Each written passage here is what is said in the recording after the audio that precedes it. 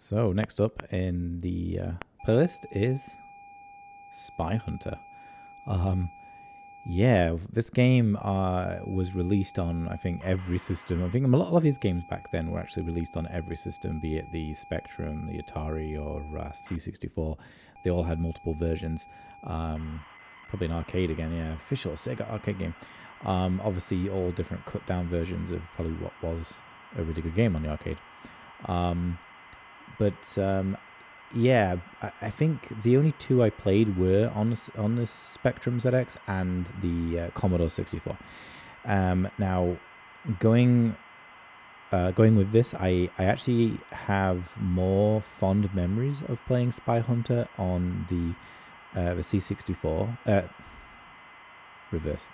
the Spectrum. And I'm not totally sure why that is. I'm not sure if it's because the graphics are a little bit chunkier.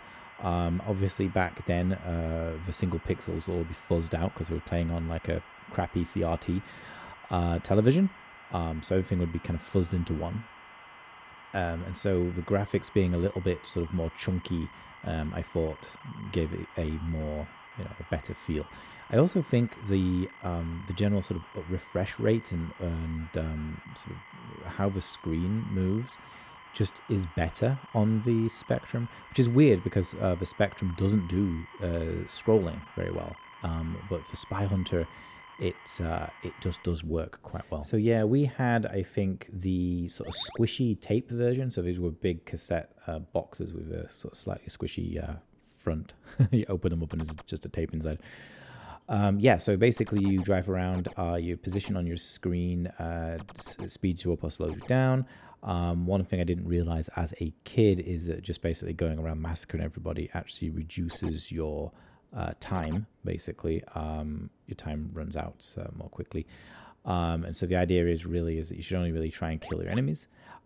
You can also get these trucks with upgrades. And then, some of these cars which can't be destroyed with the guns. So you can collect things like missiles and oil. The missiles are to destroy helicopters, which you face later on. And so obviously the computer driving some of these vehicles is not so good. And I think you actually lose time regardless of, or you lose score regardless of whether you killed the object or the object just died on its own, which is a bit silly, but that's just how it is. So yeah, some of these enemies actually do go for you. So this is sort of armored car, as it were. It follows you. It's very simple. Now the only other difference between levels, let's say, is the background color. So right now it's green. I think it goes orange later, and to white, and then a brown one, I think. But that's the only way you could tell that you'd got further. And yeah, if I'm not mistaken, yeah, there we go. Destroy the helicopter there.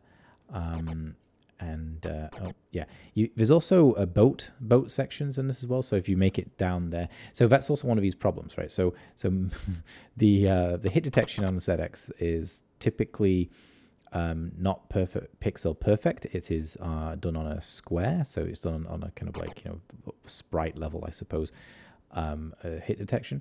And so yeah, getting down the path so that you can actually get into the boat is actually not straightforward. And the number of times you're like, yeah, I'm going to do the boat section, and you just die.